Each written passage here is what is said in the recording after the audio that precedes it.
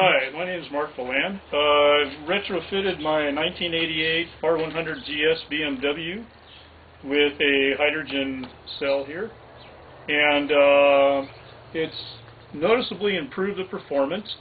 My mileage has gone up about 4 miles per gallon. The engine runs crisper, and it started running a lot better eventually as it kind of cleaned out the old carbon.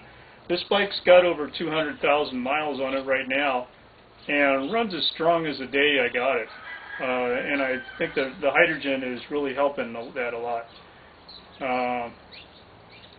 It's noticeable in that I can tell when the solution runs low or something. I don't need an amp gauge because I can feel the performance drop off the bike. As soon as I top off the fluids again, the thing runs great again. So I'm real happy with it, and I thank Bill for making this for me.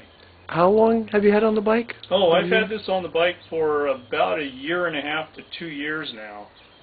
Yeah. And like I said, it's a noticeable difference right off the bat. It's been working consistent and reliably. Thanks. So.